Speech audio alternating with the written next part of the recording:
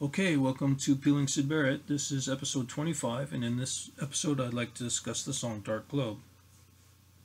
Now, Dark Globe is, of course, part of the title of Mr. Palacios' book, and he discusses a bit about the song, but he does seem to recognize that there's something special about the song, and I think you'll agree after you've listened to it if you haven't heard it already. But again, we're kind of assuming that we understand things about Mr. Barrett when we draw conclusions from his music. And of course, some of those conclusions may be accurate, some may not be, but without him kind of validating things, we really don't know what he's trying to relay, if he is even trying to relay anything with the song. So the first thing I'd like to discuss is that we've had some new people join up, and I do appreciate that. Thank you very much. It's always nice to see that other folks are possibly interested in the same thing and are considering the material as well. So I get a bit of, let's say, I get a little bit more of a push when I see that, so thank you for that. The other thing that I'd like to say about that is that when people join up, I don't know specifically what part of the channel they're signing up for, so they might be joining up for paintings or music or discussions about Syd. I don't know which one. And all I can say is that I try to keep doing all of them. So please be patient. Especially making a new song is something that can just happen whenever. So if it doesn't happen every week, then please be patient. I'll keep doing each of them. So hopefully I get to what is rewarding for other people, but also rewarding for me as time allows. Another thing that I'd like to kind of discuss is that, as most of you know, at the beginning of each episode, I like to discuss things like corrections and thoughts on previous episodes. So I'll go through that now.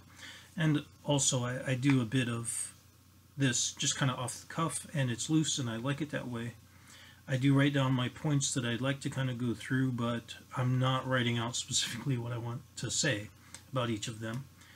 So that can be a little bit, let's say, it can feel a little bit disconnected or chaotic at times, but that's how I kind of want it to be. So whether that's just because I'm lazy or if it's possibly because I feel in a way that's more honest, I don't know. Maybe it's both. But that's how I want to do it, and that's how I've been doing it. So hopefully that's not too much of a distraction for folks. Okay, so here's a few things and a few thoughts that I've forgotten to include, or perhaps I should have discussed previously, or things that I've noted, and I'll kind of throw up information on the screen there as we run through them. The first is that we did goldenhair, and I forgot to mention other people also kind of being interested in the song and doing things with it. So one of the things, of course, we've mentioned Mr. Bobinski. I like his animation. He has done a goldenhair video. I'll link it in the description. And if you like Mr. Bobinski and his animation, I'll suggest you check it out. He's pretty good. The other thing is that Hope Sandoval, who is from Mazzy Star, did a cover of Goldenhair, and I didn't know that until recently. She did it quite a while ago. And if you like Hope Sandoval and Mazzy Star, and a lot of people know her and her music, and the guitarist for Mazzy Star, and I can't remember his name, I'll throw it on the screen there. His band just before Mazzy Star was called Opal, and he was a fan of Syd Barrett. And anyway, she has done a version of Goldenhair, and it's pretty good. I don't think it's her best stuff, but of course, with Mazzy Star, they did the song Fade Into You, which was kind of, I don't know. I don't want to call them a one-hit wonder because I actually like a lot of their songs, but that is the song most people know. And it's a really good song, but I do like a lot of songs off of that album specifically. So if you're into Pink Floyd, you might like Mazzy Star quite a bit, at least that album. Another thing that I'd like to discuss that I mentioned previously, the idea of doing loving in the winter, and this was just in the last episode 24, I believe. This thought of what exactly was intended by the Jug Band Blues lyric, do loving in the winter, may have been a political statement, although I wasn't then at that time ready to say, yeah, Mr. Barrett was politically motivated in any way. It seems like most of his material is just kind of personal. So, one thing that I did kind of discuss in the Arnold Layne videos when we discussed the nature of the band members laying around the feet of Mr. Barrett is that one possible explanation for that might be a comment on the painting Medusa, and how perhaps it lined up with the way people were kind of laying down. Now, the Medusa, I found a channel called Great Art Explained, I believe, and this person or this group of people break down that specific painting, and they do mention a couple things that do incline towards very specific political discussion. Now, if you're not interested in checking, I really recommend that you go check that out. I'll just say that, just so you understand the painting and you understand the history behind that painting. But if you're not, I'll just kind of throw a couple ideas at you really quickly. One is that the Medusa was a shipwreck, of course, but it was caused by incompetence, and that incompetence was caused by political corruption, and that followed the French Republic and the reinstallation of an incompetent monarchical regime that again began to promote people to positions they were not qualified for based on favoritism and relations. That's first bit. The second bit is that occurrence was made even worse by I guess you could call it kind of like a class warfare. So a raft was kind of put together and eventually was being towed because it wasn't able to power itself, and most of the, I guess you could say, the lower ranking shipmates were put on that raft while the upper ranking ones were in boats. And eventually I guess they just decided they would cut the ropes that were tying them together and they would leave them. So they were completely abandoned by their leadership. So if this is in your mind a representation, that specific portion of the song Arnold Layne and the way that they're lined up, and if you think that may be a representation of the Medusa or the raft of the Medusa, then we have to think that perhaps Mr. Barrett is considering political topics within his music from time to time. So I'd just like to point that out. Now, another thing that I'd like to point out is that I previously mentioned that I didn't think that, and I did say please don't take this as unwarranted or rude commentary, but a lot of Americans are not as versed in English literature as the English are in their schooling system. And what I did not mean by that is that Americans are uneducated in literature.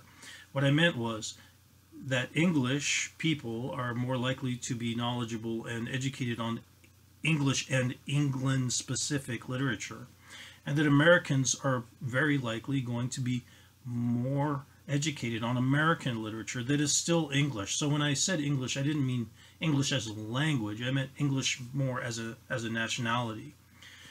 Just to clear that up. So as an American, I am an American. I would wager that most Americans recognize Edgar Allan Poe.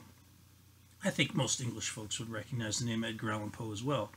But we do spend a good amount of time on American poets and American writers, and some schools even have classes devoted to American literature. In the same way, the English and the British, I suspect, spend quite a bit of time on English literature. That's all I was trying to say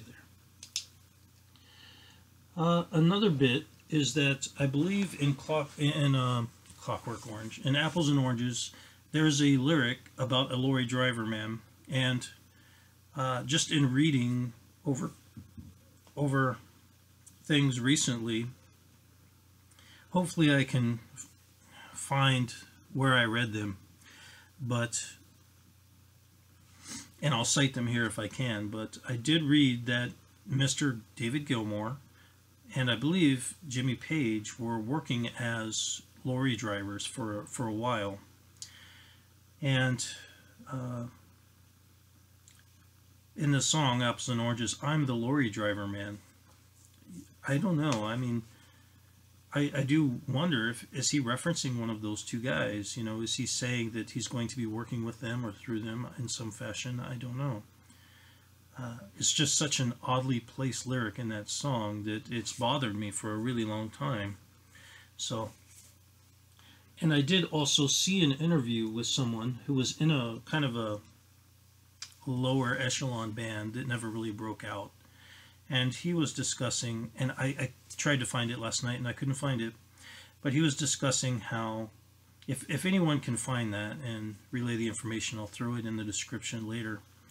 But he was relaying how he could talk with Roger Syd Barrett, but he couldn't really talk and relate to the other members of the band. They were kind of standoffish for some reason, and he kind of seemed to be implying that perhaps it was tied to class or background or something like that. But I really can't remember who that guy was. So if you're aware of that, then please kind of let me know in the comments and I'll throw that in. Now, another thing that I'd like to kind of mention really quick is that there, in the breakdown of Saucerful of Secrets, there are a number of, and we did that in our Did Syd kind of discussion, there are a number of Beatles references in there, and of course making references to other music and to other forms of art is something that Mr. Barrett kind of did quite frequently. Not saying that he, of course, did Saucerful of Secrets. I don't know, maybe he did help out with it or something, I don't know. But that is really odd to me, and I would just like to point out that I do kind of wonder. I mean, the Beatles were keen to kind of help out with handing out songs to some people, and of course the Beatles had built this entire scene.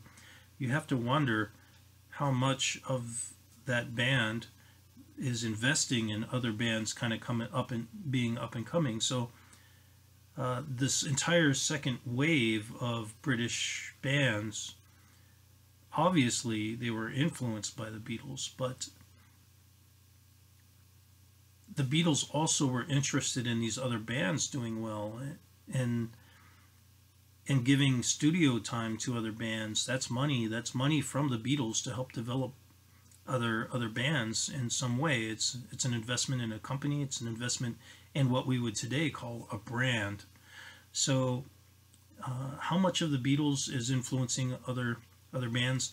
I don't know. I haven't really considered that. I never thought of it to that degree until I went through Saucerful of Secrets and saw the various kind of Beatles thoughts and influences lining up in that album. But that's just kind of an aside. Now, I did find another interview that is of interest to me, anyway, and that is, it's kind of titled Locked in a Room with Syd, and there are a few things that came up in that interview, or discussion of an interview, really, is kind of what it is. And if you're interested in Mr. Barrett, then you might want to check that one out. But one is that he mentions in that he feels like he can't really sing, which, if you've heard his music, I would say he doesn't have what most people consider to be a traditional, amazing singing voice, but he does certainly have an aspect to his voice that's pretty, I would say, ethereal.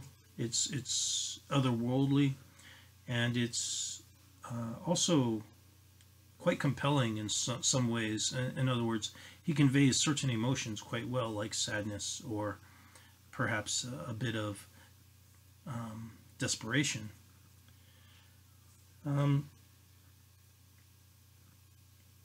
The other thing is kind of the idea that he was writing fairly regularly, or at least he references that he was writing fairly regularly in that interview. And there also is a Chris Welch interview that's kind of mentioned there, and he mentions having a lot more material.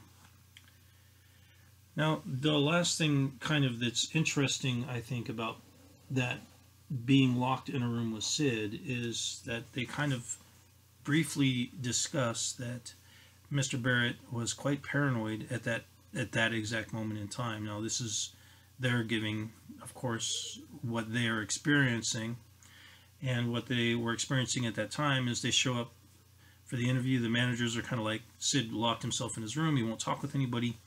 So they go there and they go talk with him for the interview. And apparently he was convinced that that there were people around that were aliens or something like that, which sounds really odd to say. It's a very odd thing to consider. I don't know really what's going on there with that. Some people believe, of course, that he had a breakdown or was perhaps prone to schizophrenic, I guess you could say, kind of schizophrenic episodes. I don't know. Like I said, I'm not an expert. I'm not trained in that field, and I'm not going to draw any conclusions like that because I don't know. But I will say that that's a pretty odd kind of an occurrence. And if you are of the mind that Mr. Barrett kind of perhaps had to be removed or remove himself for reasons that tied in with mental wellness, then there's an example you can point to and say, well, you know, what's happening there. Of course, it could have been manufactured just to kind of build up this kind of story about who he was, but that's their story, so take from that what you will. I guess that's all I'll say. And I guess that's pretty much all that I wanted to relay in the preamble to our discussion. So without further ado, I guess let's kind of look at the lyrics for Dark Globe. And one of the things that I'd like to point out is, for this song, this was released in 1970 on the Madcap Laughs album, and the strumming pattern on this guitar is a little bit odd. It is not uniform throughout the song, and people again will point to this and say that this is an indicator that Mr. Barrett didn't understand rhythm and wasn't capable of rhythm. And I will, in his defense, I suppose, say Bob Dylan also had very irregular strumming patterns. And if there are two people I can think of that are driven by lyrics from that era, it's definitely Mr. Dylan and Mr. Barrett. So we can see the symptom and point to various causes of it, the symptom being irregular rhythms, and we can subjectively kind of determine what we think might be the reason for it. But I'd just like to point out that one of the reasons for it could very well be that the song is completely structured around the rhythm of the words, and which includes the strumming of the guitar. And if you ever try to put together a rhythm around the lyrics of a poem or something like that, you will, in my opinion, you will innately come to a rhythm on the guitar that fits with the words. Just not saying that's how he constructed the music, but I have felt that compulsion when I have gone through, and that's part of the reason why I wanted to set music to older forms of poetry, was to get a feel for that. And for me, at least, it's very true. So perhaps that's what's going on. So anyway, I guess let's go ahead then and kind of jump into the song. and we'll note the various influences and perhaps some of the meanings that are being relayed in the song. Now, eventually, I'm going to do another Did Syd, and I just want to point out that this song, compared with or tied to the next Did Syd, and that's going to be Did Syd More. I want to cover that album, or at least the soundtrack for that album, and aspects of the film. That's what kind of became my initial kind of aha moment, where I thought, that's very interesting. There are connections happening here that go beyond what I was expecting. So, and of course, I really enjoyed More, and as a kid, I liked More, the album. I didn't really understand what was going on with the film, of course, but I did enjoy the album. And I've seen someone post something about More is the worst album made by Pink Floyd, and it kind of upsets me because it's not true. In my opinion, it's not true at all. So when I go through the lyrics kind of for this song and then tie it with Did Syd More, I want to kind of convey that feeling that there definitely is some very wonderful things happening within these two items. So let's go through the lyrics, and sorry I keep getting distracted, but he asks the question, where is someone now? And the first interesting word combination is pussy willow. Now he mentions that pussy willow smiled on this leaf, so there he is again providing a metaphor, comparing himself to a leaf. We've seen him compare himself to trees and other animate objects like animals before.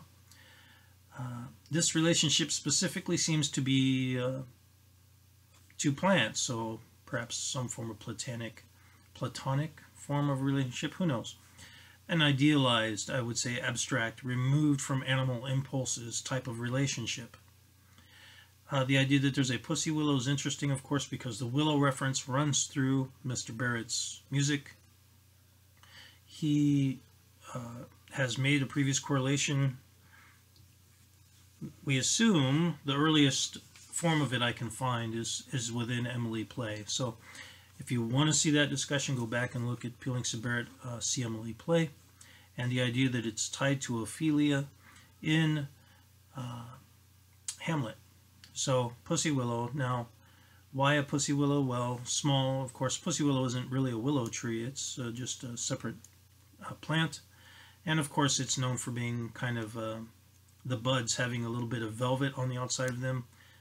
I'm not sure exactly what he's intending there, but I just want to point out that that is very similar in wording.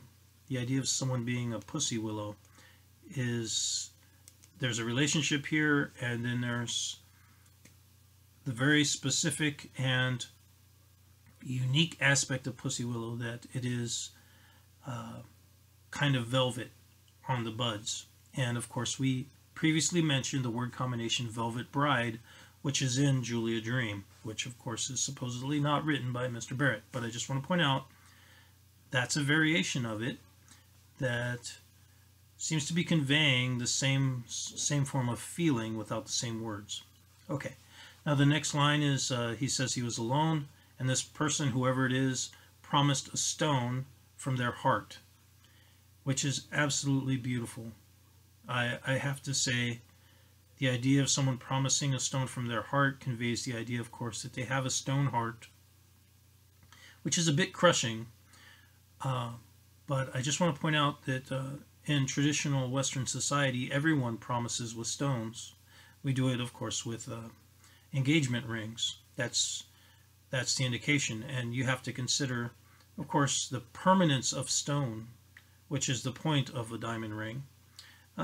That stones can be quite beautiful, but also that it's supposed to represent a form of promise from a person's heart. The next bit is about his head kissing the ground. What entirely he means by that, I don't know. He can mean, of course, the ground is down, so perhaps he's depressed, perhaps he's fallen. Why he mentions that it's kissing the ground, I don't know. I'll also go through and look for, I guess, combinations that are poetic. And I just want to point out that so far, there hasn't been much rhyming. If you notice, there hasn't been clanging and there hasn't been a whole lot of rhyming. So, in a way, this is kind of a totally different method of writing. So, Mr. Barrett appears to be quite capable to write in ways that are distinctive from one another. Okay, so what does he mean by his head kissing the ground? I really don't know, but his head is down. Of course, that could mean going to sleep. It could mean various things. We'll keep running through this. And, of course, each one of these that we can't really figure out, you have to take in context. So if we find multiple references to the same idea, we can kind of assume logically that they're discussing the same thing. He mentions being half the way down and treading the sand. Okay, so most people would say that they're treading water. So treading the sand could kind of, it draws up the idea of perhaps not being stable, but also not being in water. Perhaps treading the sand would be something that happens in quicksand. In other words, being pulled down. He mentions, please lift a hand.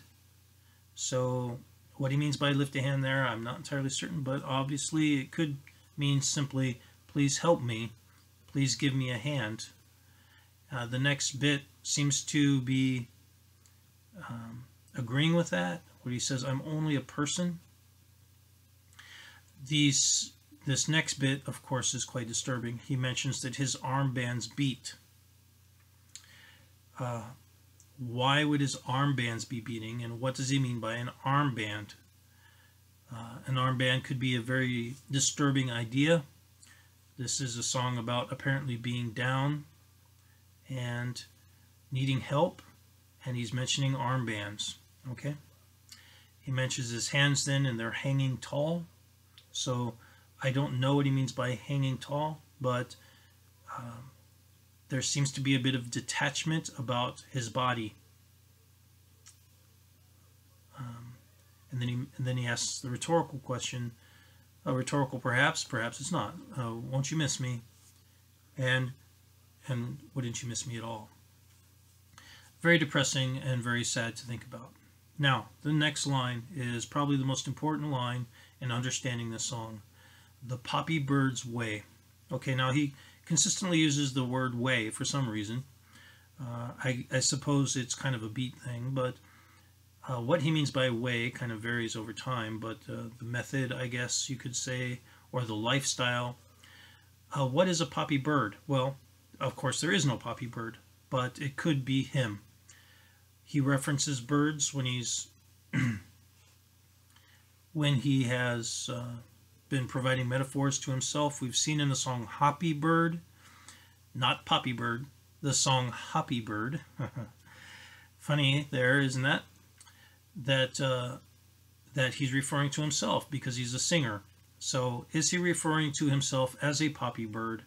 And there may be our hint that this is actually a song about opiates, because opiates come from poppies, which would explain the reference to the armband previously and the disassociation from body, and also the idea that he is down on the ground and unable to lift his hand.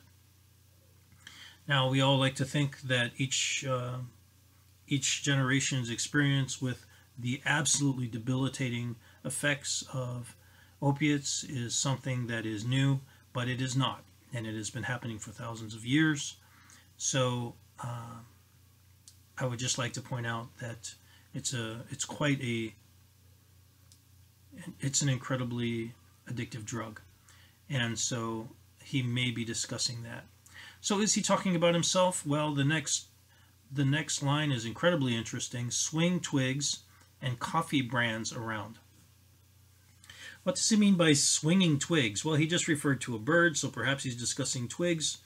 I don't know entirely what swinging twigs. A twig, of course, has a certain kind of a feel to it.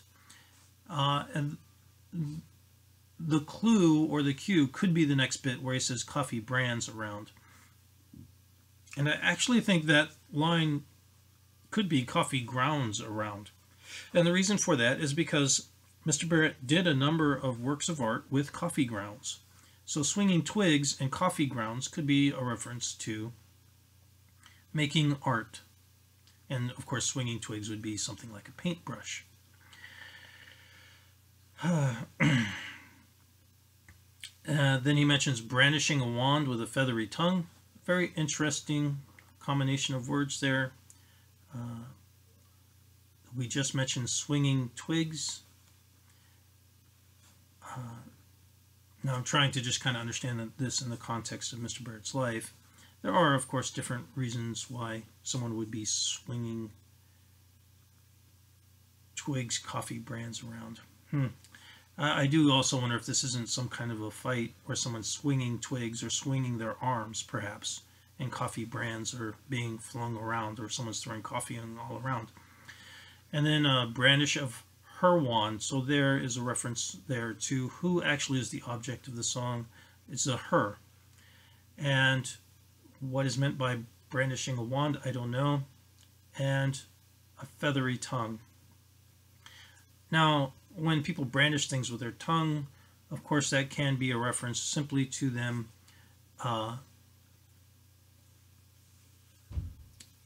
speaking things in certain ways. So a feathery tongue could be a very complimentary type of a tongue, in the same way that the Bible kind of calls out the idea of someone having a sword in their mouth, which is very likely a metaphor for someone speaking words of war.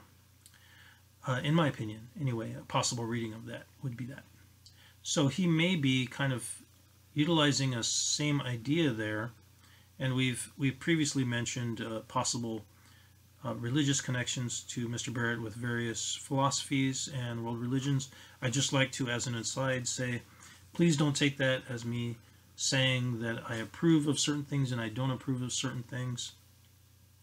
I very much approve of the idea of people reflecting upon themselves, and I think you can get that in very many ways, provided that's a positive experience that's built upon the development of the individual. I think it's very good, and it's not built upon the deliberate breaking down of the individual. Okay, so there is another possibility, of course, that could be a sexual reference, brandishing a wand with her feathery tongue. He mentions his head again being his head kissing the ground. He's half the way down. Please lift a hand. And then he mentions again that he's only a person. And the next bit, which is that with an Eskimo chain, he tattooed his brain all the way. Now that's the last bit that kind of is a Barrett mentioning. Of course, this could be a reference to Iggy the Eskimo. And I don't know how she got that nickname. She was not Inuit. She was not Native American. My understanding is that she was part Pakistani or part Indian from India. I can't remember which, and I don't know necessarily that it matters. The thing that matters, well, there's two. One is, why do people feel that it's appropriate for them to be giving racial nicknames or cultural nicknames to other people? I'm assuming that she didn't call herself Iggy the Eskimo. I don't know, but this was a different time, of course. This was in the late 60s and early 70s, and it could have possibly been given in a feeling of camaraderie. It might not have been derogatory in the minds of the people that did it. I think, of course, now things are quite different, so certainly that wouldn't have been acceptable now to separate someone in this way, even if it's just perhaps done in a friendly form of a way. You're still separating that person and generating an untrue narrative about a person. So that's my thoughts anyway. Of course, he was with Iggy for a bit, and the reference to chain. So the the idea there that she's a chain of some form, I just want to point out, could also be pointing to the idea that she's his tether or his tie to something, to reality perhaps, or to the world, or to something. And he mentions that he tattooed his brain all the way. Now, what's meant by tattooed, I don't know. Of course, Mr. Eddie Vedder also used this idea in the song Black, when he mentions that everything is tattooed, which in a way means everything is black, because tattoos are usually dark. So now, of course, they use a lot more colors now and whatnot, but it used to be that almost all tattoos were that really dark kind of blue or black color that faded to blue over time. So he could be saying that his brain was damaged all the way, which could mean that she's his tether because he's abusing various substances. This may be an admission to Mr. Barrett stating that he may have had a drug habit of a certain kind. He may have been quite addicted to opiates and other drugs as well. And this may be an admission of sorts, or at least the relation of a recognition that he had damaged himself in some way through their use. And the idea of having this chain that's Iggy would be tied to the idea of her watching over him while he's kind of having these lost weekends, or utilizing these substances. So they're supposed to make sure that this person doesn't get hurt in any way, doesn't do anything that's too nutty, and just kind of be their caretaker while they're doing these things, because people around them have either decided that they can't control it, or he doesn't want to control it, and so they're just going to try to minimize negative impacts. And if you've ever been around people that are abusing substances, or ever been I guess you could say, a family relation to someone like this is a really touchy topic, because it's very difficult to manage. So one of the things that traditionally people have done is they're in the same way that when people go to clubs and there's a person that's going to be doing the driving, that person is supposed to abstain from use, and other people can do what they like, but that person essentially becomes the mother or the caretaker or the sober driver, the sober one, that is supposed to make sure that there are no problems that happen.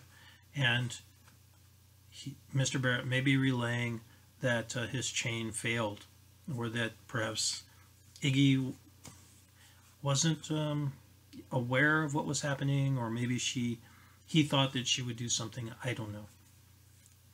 It is also possible, of course, that someone who's of this lifestyle, in a way, if he was trying to impress Iggy, he may have gone way overboard.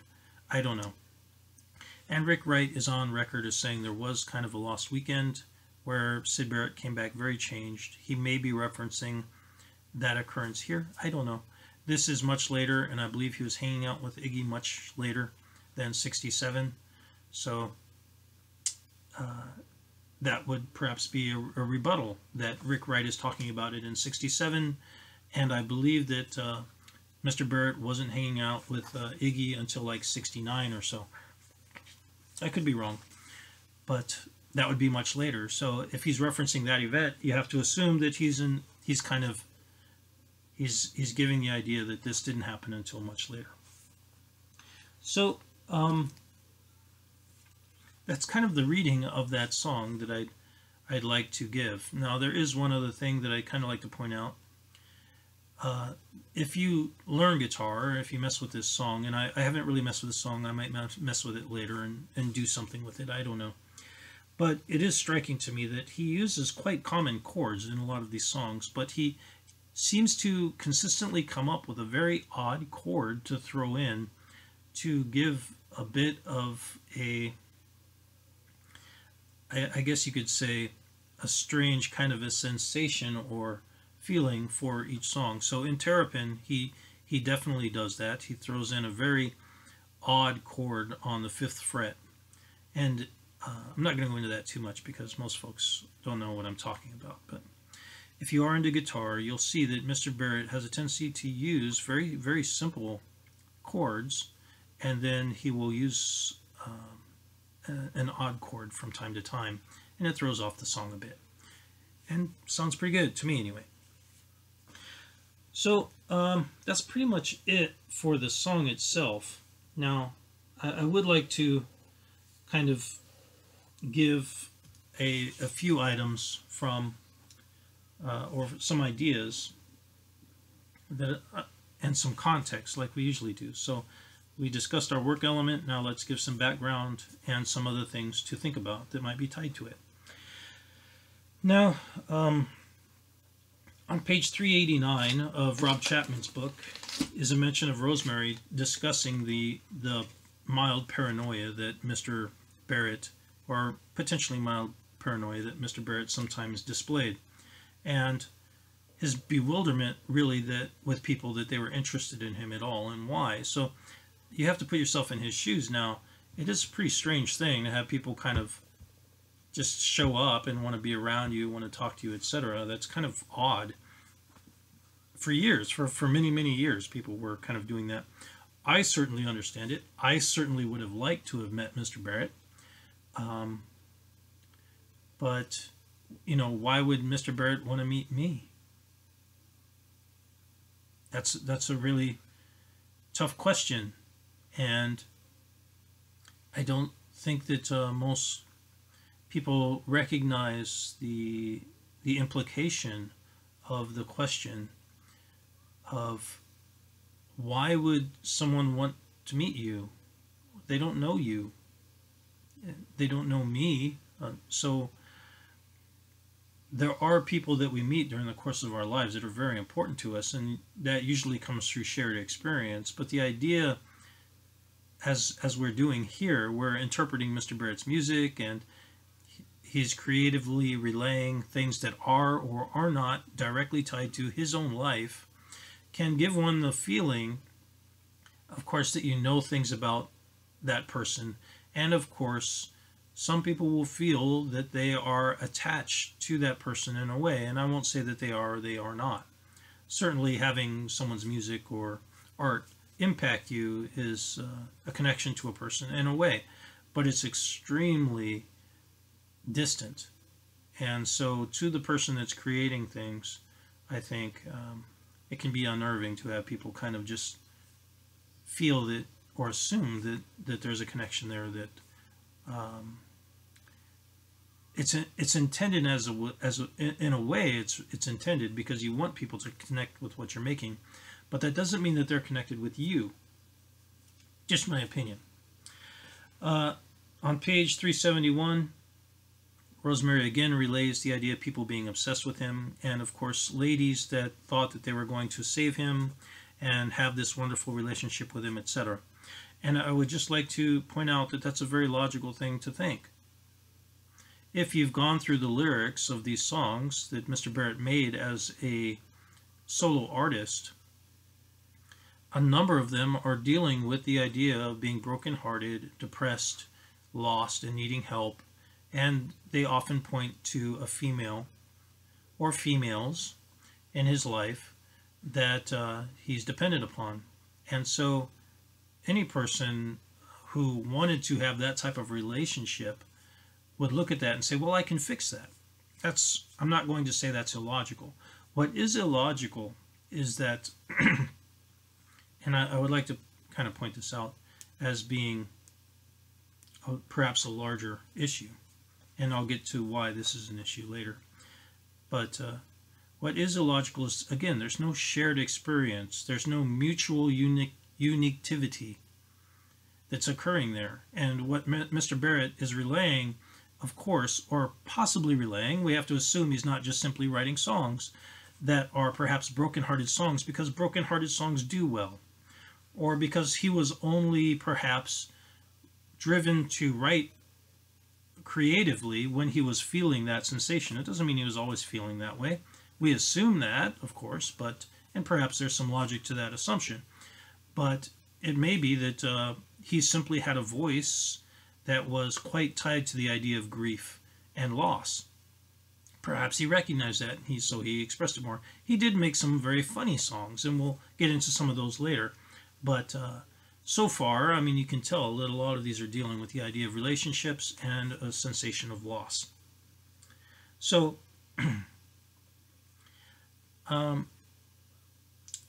I just want to point out kind of the idea of I'm going to throw kind of 3 books at you. One is called Eros and Civilization, and that's by it's a philosophical inquiry into Freud by Herbert and Marcuse. I believe that's how you pronounce his name, or her name, I'm not sure. Civilization and its Discontents by Sigmund Freud. And Madness and Civilization, A History of Insanity in the Age of Reason by Michel Foucault. I'm not exactly sure how to pronounce their name. So these kind of books tie in with the idea that the nature of civilization currently can be quite disconcerting to a number of people, and its impacts on the individual are often not understood by the average person. So one of the things that happens within a society is, of course, that a person realizes that they are surrounded by other people. That recognition is an attack upon individuality almost immediately. It can be quite debilitating. And so quite often people will come to the realization that they are valueless because there are so many other people. And of course, there are sayings that back this up. Like, if you have a breakup, people will say, well, there's a lot of other fish in the sea. It's true, there are a lot of other fish in the sea, but they're not the same fish. So, when Mr. Barrett's relaying these ideas, of course, if he was totally tied into the idea of being unique, every person that you meet is unique, and every person that you meet has an intrinsic value tied to them that's completely distinct from their background or what other people might think that their worth is. And so his relationships with certain people, and we'll assume ladies, because usually he is singing about her, those relationships are totally unique to him. And of course, he'll tie them in with who he is as a person as well at that time. So that uniqueness is kind of a mutual uniqueness. It's a recognition that not only the person that you're with is unique, but also that you are unique. And a lot of people seem to assume that that is something that can be replaced. But the truth is, it can never be replaced. Eventually, people can move on to other forms of unique relationships and unique experiences and unique expressions of self. But to actually capture or recapture that time that is a unique time with a unique person and a unique expression of yourself is impossible. It can't be done. So perhaps that's why Mr. Barrett is bewildered, and Rosemary also are a bit bewildered at the idea that people think that they're just going to come and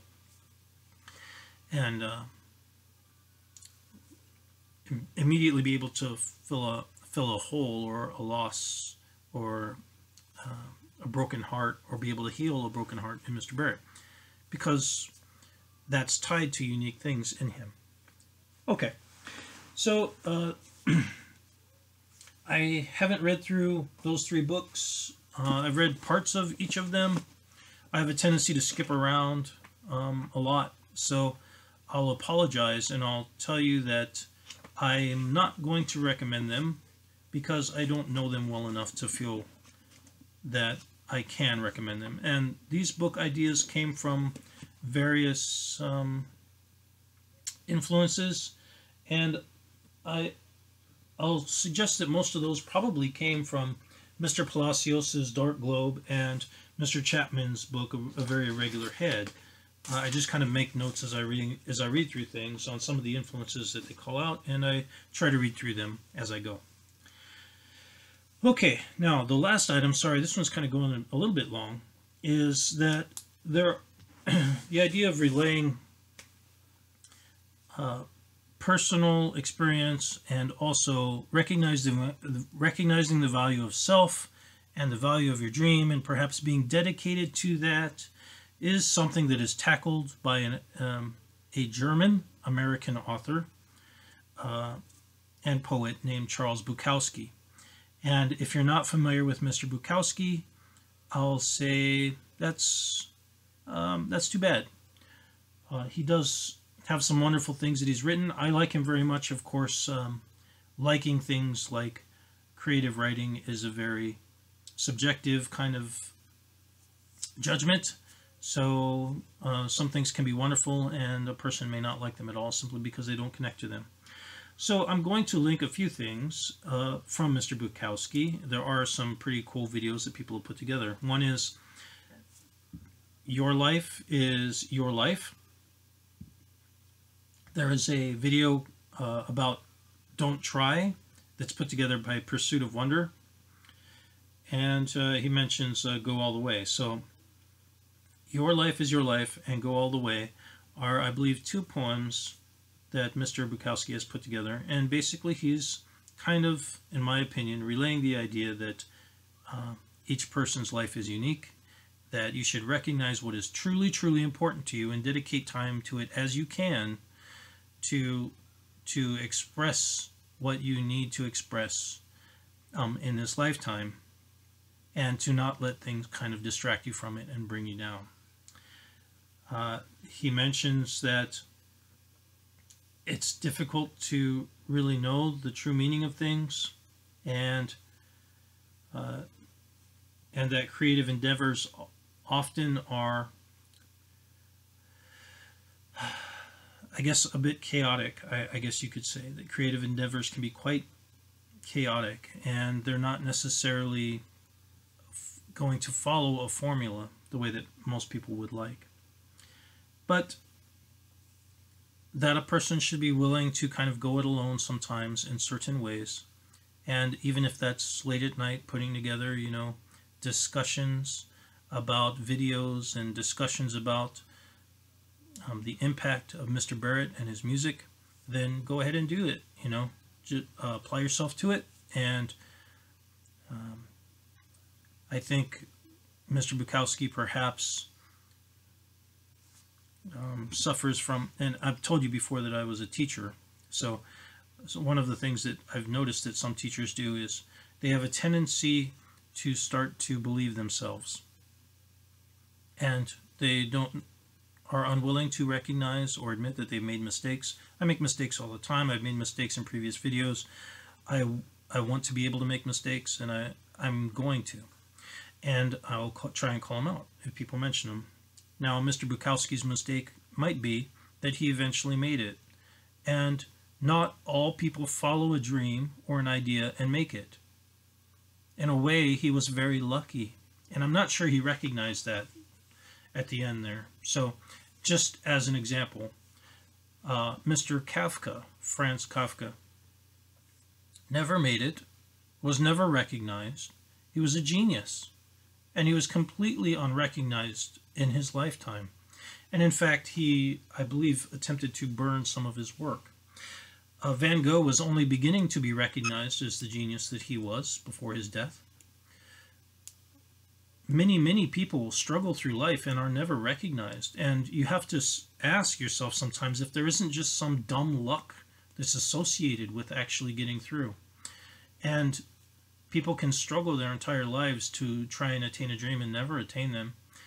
And in a way, Mr. Bukowski discusses that this is something that makes it still valuable, that the struggle itself is the point, and perhaps that struggle is something that builds us up and gives us strength and makes us wonderfully unique. The last thing that I'll provide a link to is perhaps his most famous poem, which is called Bluebird. And I'll suggest you check that out as well. So that's pretty much it for Dark Globe. This was a little bit longer than I thought it was going to be, but looking back on it, I can't say that there's anything really that I'd like to remove. So hopefully it was worthwhile. Hopefully you enjoyed the video. If you're new and you want to make comments, please feel free to do so. If you haven't subscribed and turned on notifications and given a like, then I'll ask that you please do that as well. as I mentioned, I'm going to try and do a Did Syd episode on more next. And then I think I'm going to evaluate a painting or a group of paintings. So I'll talk to you soon. Take care.